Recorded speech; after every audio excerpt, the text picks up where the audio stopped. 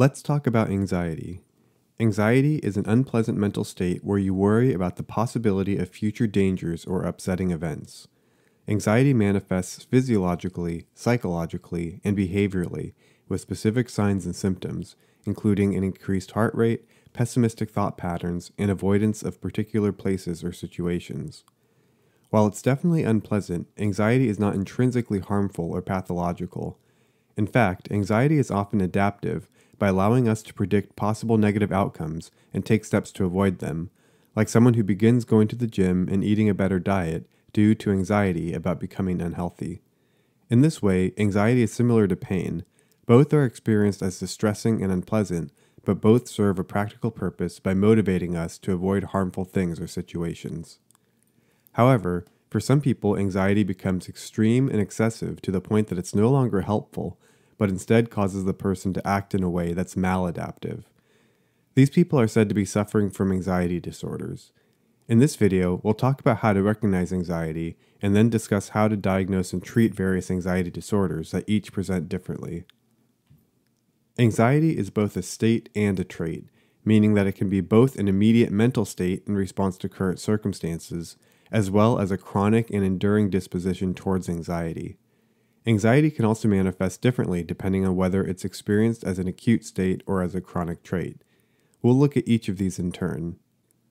Acute anxiety presents with both physiological signs, like a fast heartbeat or excessive sweating, as well as psychological symptoms, including racing thoughts or feelings of impending doom. The complete list of signs and symptoms in acute anxiety are in the mnemonic Students Fear Cs, which stands for sweating, trembling, unsteadiness or dizziness, dissociation, elevated heart rate, nausea, tingling, shortness of breath, fear of dying, losing control or going crazy, chest pain, chills, and choking sensations. All of these symptoms are seen during a panic attack, which we will discuss further later in this video. You can easily link this mnemonic to anxiety by thinking of a med student having a panic attack because they think that they've gotten a C on their test. In contrast, the signs and symptoms of chronic anxiety are less immediate but can still be highly distressing. You can remember these using the mnemonic miserable, which stands for muscle tension, irritability, difficulty with sleep, low energy, restlessness, and poor attention. Other psychological symptoms, including ruminative thoughts and somatic complaints, are very common as well. Keep both Students Fear Cs and miserable in mind, as each one will pop up again as we talk about the specific anxiety disorders that are seen in clinical practice. For the time being, however, we're going to lump all anxiety disorders together and talk about who gets them, what happens once they're diagnosed with it, and what forms of treatment we can offer. After that, we'll separate them out into their individual disorders. Anxiety disorders are common, with over 10% of people having met criteria for one within the past year, and up to 30% of all people meeting criteria for one during their lifetime. This makes anxiety disorders the most common group of mental disorders, although depression is still the most common single mental disorder. This gives anxiety a high base rate in the population, making it liable to underdiagnosis. As with depression, women are diagnosed with anxiety disorders more than twice as often as men. Anxiety disorders often begin during childhood and adolescence, with almost all cases beginning before the age of 25. Without treatment, anxiety disorders tend to become chronic and persist throughout life, rather than being episodic in the same way that mood disorders are. While some degree of anxiety is almost always present for someone with an anxiety disorder, there is often a natural waxing and waning of severity from day to day or even year to year. The overall severity of symptoms often tends to level off with aging, as the prevalence of clinically significant anxiety disorders begins to decrease after the age of 55. However, some degree of impairment often remains even into old age. While anxiety disorders are associated with a lower risk of suicide compared to mood disorders, the risk is still present. In addition, untreated anxiety disorders can potentially lead to even more social and occupational disability than mood disorders by virtue of their being a chronic rather than episodic disorder. The disability associated with depression, for example, often resolves once the depressive episode ends, whereas for an anxiety disorder, the dysfunction can continue unabated for years on end. When talking about treatment, it's important to note that the goal in diagnosing and treating anxiety disorders is not to eliminate anxiety altogether, as a life that is completely free of anxiety would likely be equally problematic. Instead, the goal should be to restore a pattern in which anxiety is a helpful signal rather than a harmful one. As with most mental disorders, treatment involves either psychotherapy and/or medications. However, in contrast to depression, where either medications, therapy, or both are appropriate, or bipolar disorder and schizophrenia, where medications are almost always used, with therapy being more of an add-on, for anxiety disorders, therapy should almost always be the first-line treatment. Cognitive behavioral therapy, or CBT, is considered to be the most effective treatment for the majority of anxiety disorders, and it's associated with enduring improvements that last even long after the patient has completed therapy. Medications should be used more sparingly, as they tend to have smaller and more transient effects on anxiety. Antidepressants like SSRIs are the most commonly used, as they not only help to reduce the intensity of chronic anxiety, but also help to reduce the frequency and severity of acute anxiety attacks. However, research shows that they are only about half as effective as CBT. A different class of medication, known as benzodiazepines, are often used for acute treatment of panic attacks, as they are incredibly effective at rapidly inducing a state of calm. However, they should not be used for chronic treatment of any anxiety disorder, as they tend to actually worsen long-term outcomes. The problem with benzos is that the brain gets used to them and starts relying on them, ultimately making the patient more susceptible to anxiety when they're off the drug. They are also memory impairing, which can interfere with the patient's ability to engage in and learn from CBT. Because of this, benzos should be avoided for chronic treatment of anxiety in most cases. Thus far, we've treated anxiety disorders as a group, but now let's split them apart into their individual disorders as defined in the DSM, including generalized anxiety disorder, panic disorder, specific phobias, and social anxiety disorder. To learn about generalized anxiety disorder, or GAD, let's use a mnemonic. To diagnose GAD, think of the phrase, "Egads, I'm miserable." The first part captures the core thought patterns seen in this disorder, specifically that the patient experiences excessive and generalized anxiety that is chronic, occurring on most days for at least 6 months. What does it mean for anxiety to be excessive and generalized? It means that it's clearly out of proportion to the level of anxiety that most people experience, and that it involves worries in multiple areas of life, including work, home, family, friends, finances, health, politics, and transportation. For example, someone with GAD may end up having problems with romantic relationships due to anxiety about being cheated on, difficulty at work due to worries about being fired, trouble getting around due to nervousness about car crashes, and even difficulty buying a house due to a fear of earthquakes or hurricanes. These worries are not only distressing to the patient, but can also result in significant impairment, as they can prevent someone from engaging in the very parts of life that most people find the most meaningful. The second part of the mnemonic, the phrase, "I'm miserable," will remind you that patients with GAD also suffer from the physical and psychological symptoms of chronic anxiety that we talked about earlier, including muscle tension, irritability, impaired sleep, low energy, restlessness, and poor attention. The DSM requires 3 or more of these symptoms to be present to diagnose GAD. The fact that this phrase is split into 2 parts will help you remember that there are 2 key components of GAD. You need both the anxious thought patterns and the specific symptoms. Without treatment, GAD tends to persist for years, if not decades. Treatment for GAD consists of CBT, which is very effective.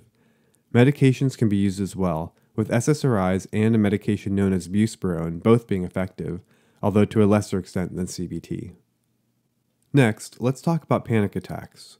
A panic attack is a brief period of intense mental and physical discomfort that results from sudden and overwhelming activation of the fear response. Symptoms during a panic attack include all the symptoms from the student's fear sees mnemonic that we talked about earlier. In fact, these symptoms are so linked to panic attacks that the DSM lists these as the core diagnostic criteria. These symptoms tend to follow a crescendo-decrescendo pattern, where they peak within a few minutes and then slowly subside after that. Panic attacks typically last for 5 to 10 minutes, although they can be as short as 1 minute or as long as an hour. Panic attacks are common, with over 25% of all people having had one in their lifetime. However, while they're incredibly uncomfortable, panic attacks are not automatically an anxiety disorder, and many people will have only a few panic attacks in their lifetime, and not be severely affected as a result. However, for about 1 in 6 people who have panic attacks, they become frequent and severe enough that the patient's life begins to be affected as a result, including living in fear of the next attack or avoiding places where they've had attacks before, including work, school, or the grocery store. This is when panic disorder emerges, as the constant anxiety and avoidance of places can become incredibly impairing and directly impact one's ability to lead a normal life. You can remember the overall pattern of panic disorder by thinking of the word surprise, which stands for sudden, unexpected, and recurrent panic attacks that give rise to excessive and dysfunctional anxiety, even between attacks. Just having panic attacks is not enough for this diagnosis. You need both the SERP and the RISE. On an acute basis, benzodiazepines are very effective at rapidly ending panic attacks. However, despite their efficacy for short-term treatment, over the long term, chronic use of benzos often makes panic attacks more frequent and severe. Like most anxiety disorders, the best treatment for panic disorder is CBT, with the vast majority of patients achieving full remission from panic attacks within several months of starting treatment and maintaining these benefits even years after finishing therapy. SSRIs are moderately helpful for reducing the frequency and severity of panic attacks when taken daily, but they should generally be used in conjunction with CBT for maximum effect. To finish off our discussion of panic disorder, let's talk about agoraphobia. This is a specific response to having panic attacks where somebody begins to avoid going out at all, preferring to stay in the safety of their own home where they feel less vulnerable to panic attacks. In severe cases, someone with agoraphobia may not have left their house for several years. Agoraphobia develops in around a quarter of all people with panic disorder.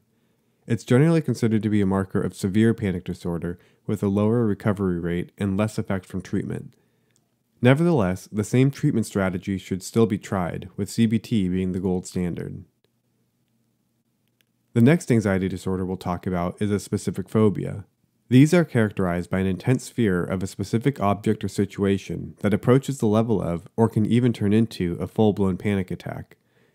Specific phobias involve a variety of feared objects, each with its own fun-to-memorize name, like ophidiophobia, or fear of snakes, thalassophobia, or fear of the ocean, nyctophobia, or fear of the dark, and trypanophobia, or fear of needles. Many people with a specific phobia will put forth significant effort to avoid any situation that could possibly result in exposure to the feared stimulus, such as a person with the fear of bridges driving 2 extra hours per day to avoid going over the bridge that's the shortest route between their home and their work. Specific phobias are common, with around 10% of people having one at some point during their life. They usually begin in childhood or adolescence and affect women twice as often as men. Treatment consists of a specific type of CBT known as exposure therapy, in which the patient is intentionally exposed to the object of their fear with gradually increasing intensity. For example, someone with a fear of birds may first draw a silly picture of a bird until they no longer feel afraid looking at it, at which point they may progress to playing with a toy bird until they're desensitized to that as well, at which point they would then progress to looking at pictures of real birds.